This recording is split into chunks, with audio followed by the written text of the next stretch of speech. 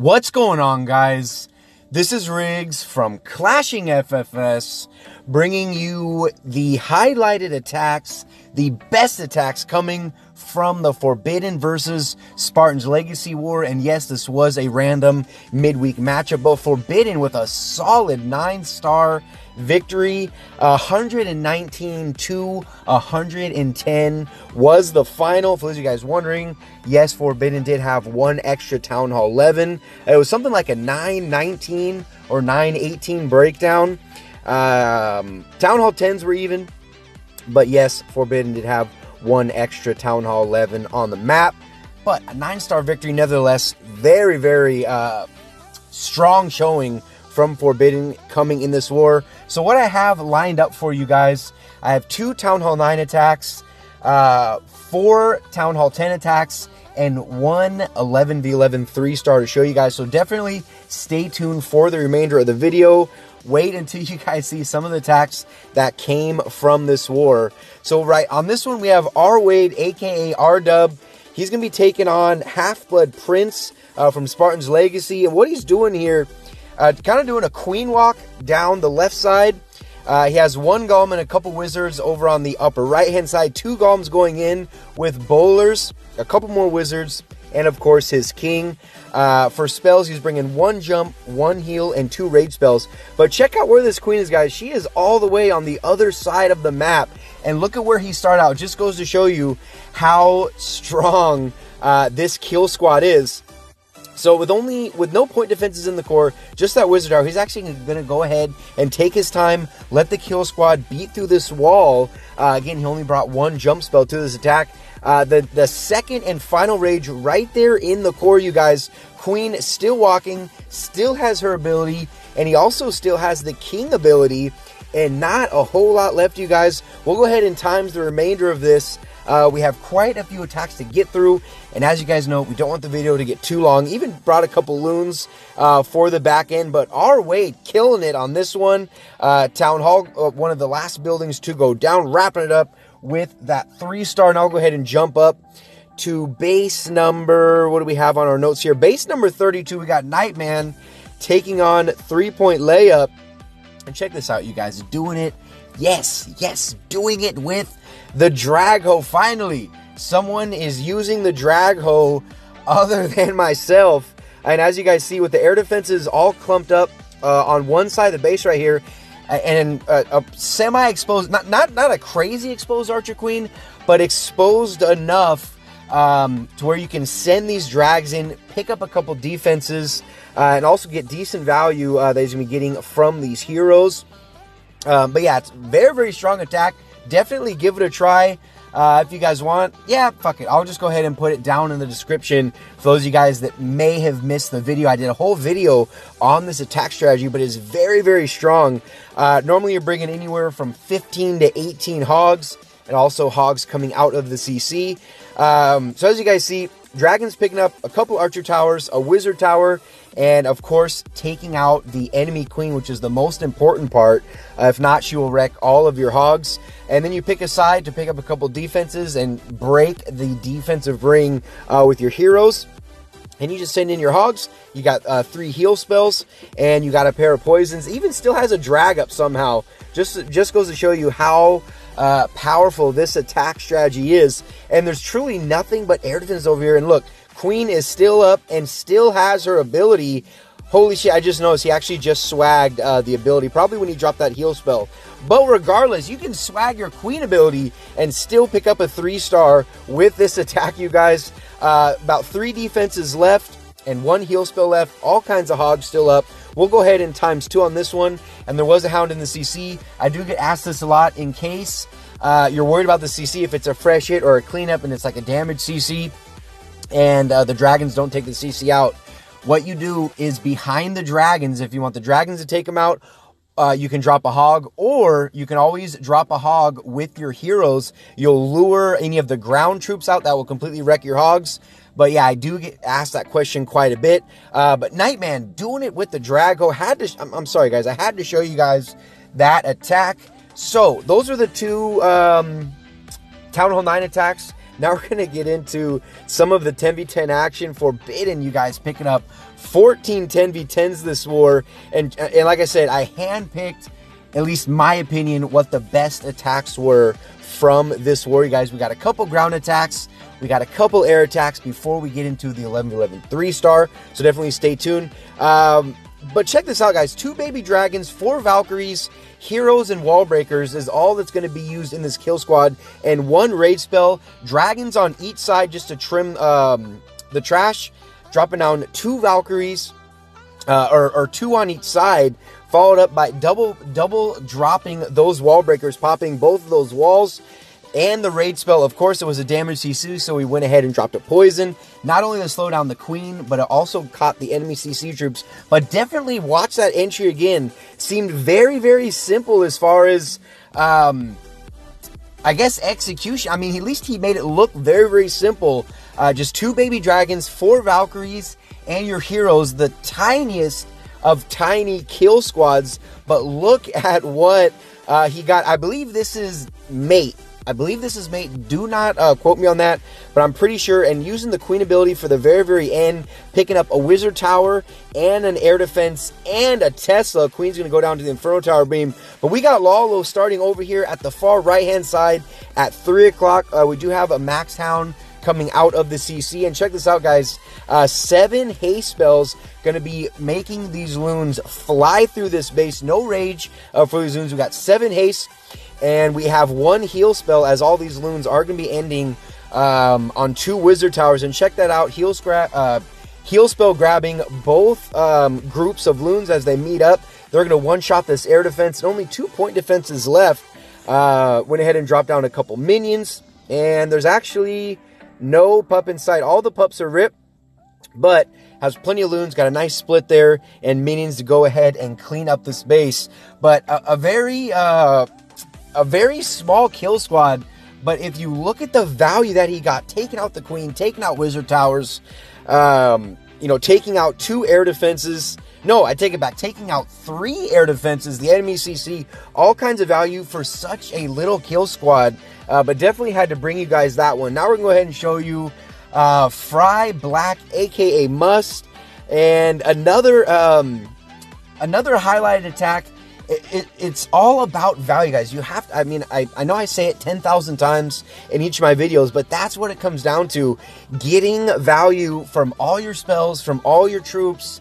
That is what is going to help you guys get these 3 stars.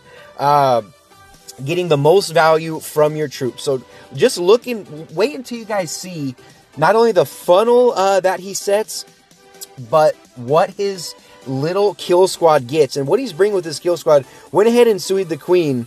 But as you guys see, the funnel is clearly being set right here as we're bouncing, getting those rock skips off the elixir storage onto the drill. And check this out, Bowler's going to get 1 more rock skip and takes out that drill. He's going to drop down 2 giants. His king already suited the queen to set the funnel down there at 6 o'clock. And he's got 6 bowlers he's sending into this base. Goes ahead and gets the wall break and drops down a rage. And that is it. And here comes the poison. This is a Hound Loon coming out of the CC. So went ahead and dropped the poison. That's why he went ahead and just suited his queen as opposed to sending her in. But look at what these bowlers get you guys on this little entry. I mean, completely carves out this entire section. And there's still, so he got 2 air defenses already taken out and 2 air defenses remaining. Starting the Lalo down here, starting his Lalo at 5 and 3 o'clock, dropping down 3 haste spells.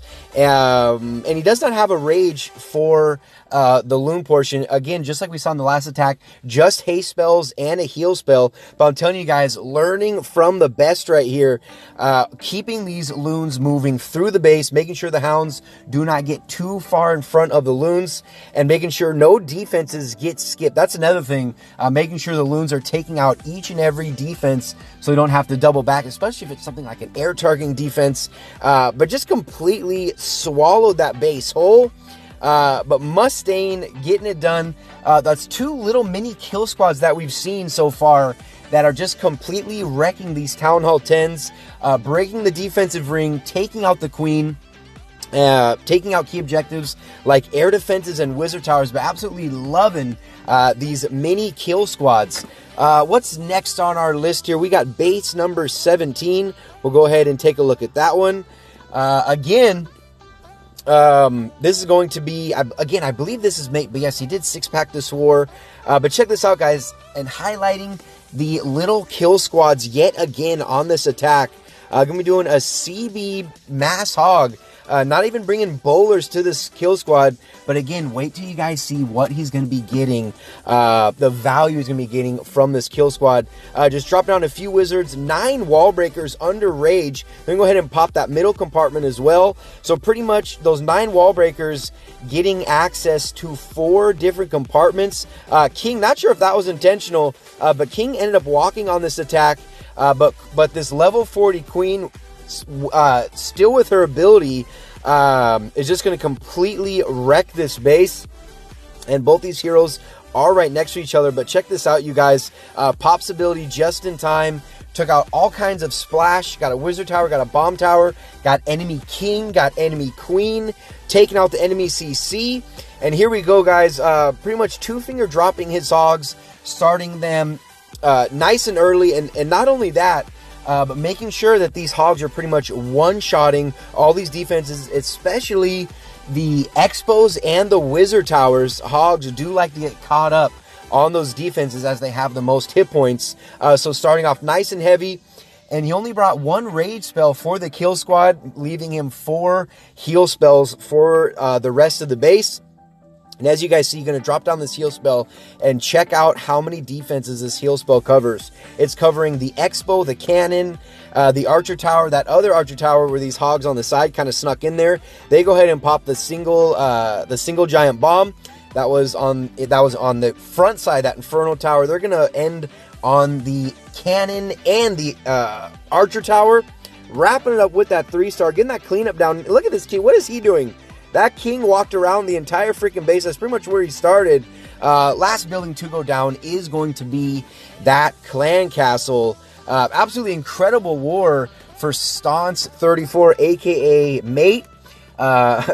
Amazing war. Okay, guys, so we've seen a couple mini kill squads. Now we're going to see the biggest kill squad that you've probably ever seen.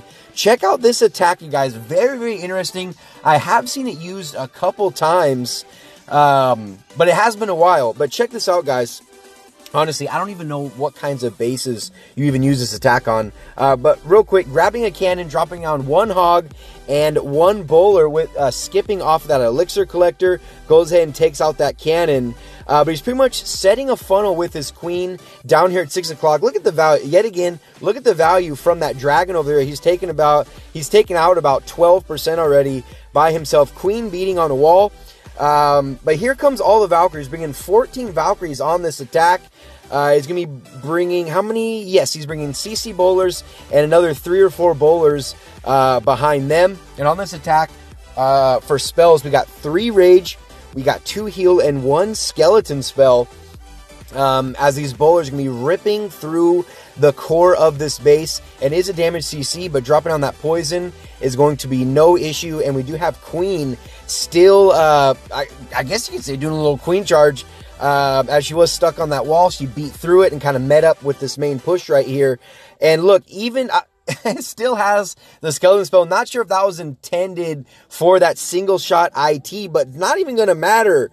TTD Black, I think he's going to be freaking swagging out on this one, you guys. But yeah, very interesting attack. There was another 10v10 on one of the lighter bases, but this was, I mean, this was a fully maxed defense Town Hall 10. Incredible attack. I don't even know what to call it yet. Let me know what you guys think of that one down in the comment section.